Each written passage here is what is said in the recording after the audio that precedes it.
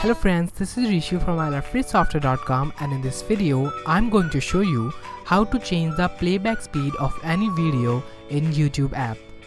Recently YouTube launched the playback speed controller for videos on their mobile app. Now you can independently control video speed according to your choice. So let's see how you can do this. Okay, to do this, first of all update your YouTube app and then open it. I have already updated my YouTube app, so I'm going to simply open it.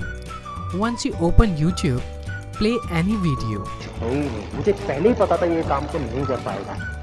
Now to change the playback speed of this video, simply tap on the three-dot menu and select playback speed option. From here, you can choose the playback speed according to your choice. You can see that the video will start playing in your selected speed.